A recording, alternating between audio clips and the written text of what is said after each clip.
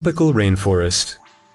Tropical rainforests receive between 2,000 and 5,000 millimeters of rain and are formed in the tropical zone's wettest regions where there are no seasons.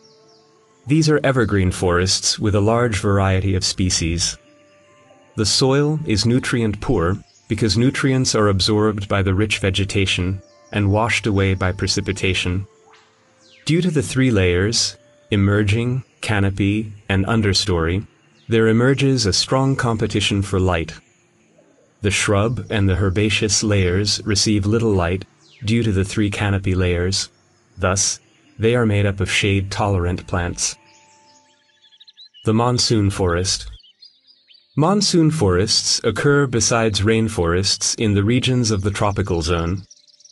Annually, these areas receive less than 2,000 millimeters of precipitation and feature a short dry season.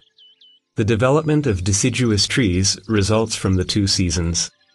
The canopy of the monsoon forest is more penetrable than that of the tropical rainforest, so here the shrub and herbaceous layers are more developed. The oak forest. Temperate deciduous forests occur in the areas of the temperate zone, which receive 500 millimeters of annual precipitation. One important type of temperate deciduous forest is the oak forest. Some oak forests have one canopy layer. However, if besides the oak trees there are also some other species, the latter will form a lower layer of the canopy.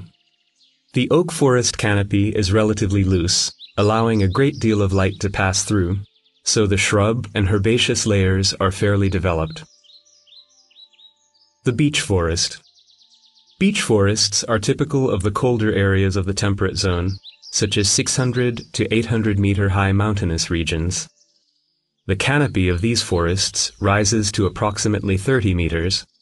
It is dense, allowing little light to go through. As there is a strong competition for light, trees are tall, pushing their way vertically. The shrub and herbaceous layers are sparse and consist mainly of shade-tolerant plants and spring bulbous plants that flower before the leaves appear. The Coniferous Forest. This is a type of evergreen forest typical of the cool temperate zone. Here, trees grow to a height of 30 to 40 meters, and the canopy layer is impenetrable, allowing little light to pass through. The soil has a low nutrient content.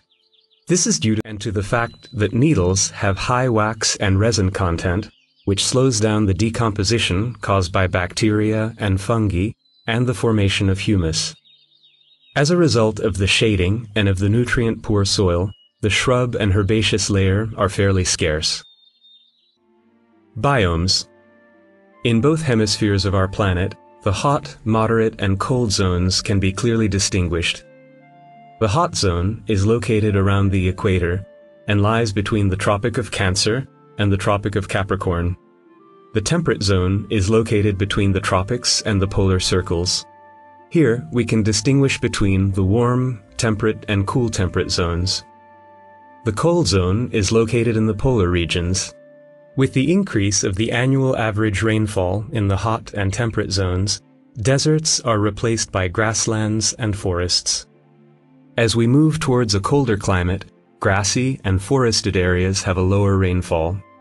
This happens because evaporation is lower in cold weather, and therefore, plants can also survive even if they receive little rainfall.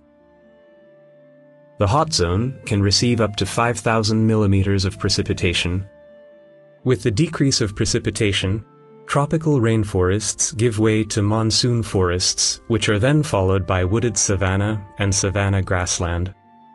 Deserts are formed in areas which receive less than 200 millimeters of rainfall. Temperate rainforests occur in the wettest areas of the temperate zone. In the warm temperate zone, temperate rainforests are replaced by evergreen subtropical forests, hard-leaved and laurel forests, due to the reduced rainfall here. As the temperate zone records less precipitation, deciduous forests and desert grasslands are very common here. Desert grasslands are called steppes in Eurasia, pampas in South America, and prairies in North America. Deserts occur in the driest areas of the temperate zone. The forests of the cold temperate zone are taiga forests, which constitute our planet's largest coniferous forests. Tundra is located in the cold zone. In the tundra, the vegetation is composed of dwarf shrubs, mosses, and lichens. Away from the Arctic Circle, the Arctic areas are permanently covered with snow. Therefore, vascular plants cannot survive